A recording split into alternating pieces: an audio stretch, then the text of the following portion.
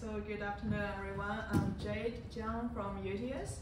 So I'm gonna talk about the potential nutrient recovery and removal and recovery from a hybrid membrane bioreactor and membrane capacity deionization systems. So here's a schematic.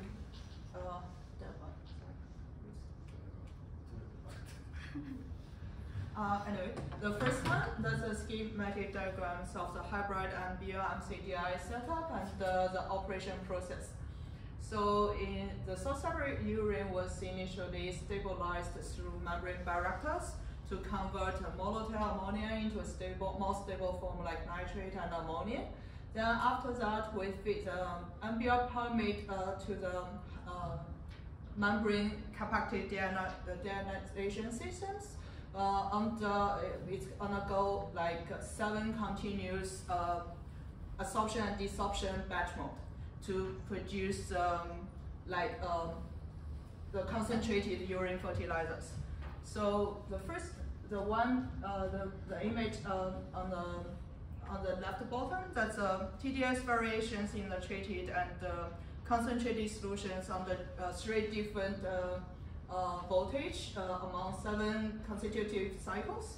So as you can see, like the high voltage applied can resulted in a better TDS removal performance.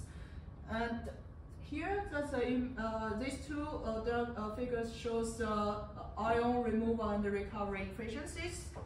So as similar to the TDS removal performance, like we noticed, like the low voltage resulted in a lower removal and recovery efficiencies of both cations and anions.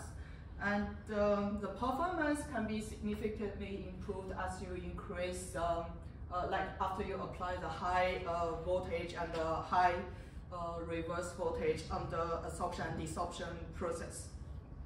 So here's the energy consumptions for removal and recovery of ammonia and nitrite.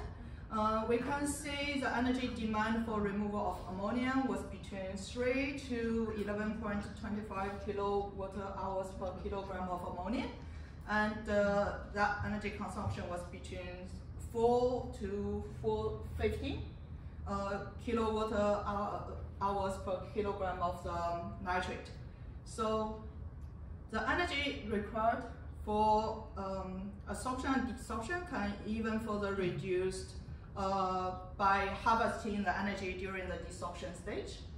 Then in conclusion, this hybrid MCDI system can effectively remove recovery nutrient and produce the urine-based fertilizer. Thank you. Thank you.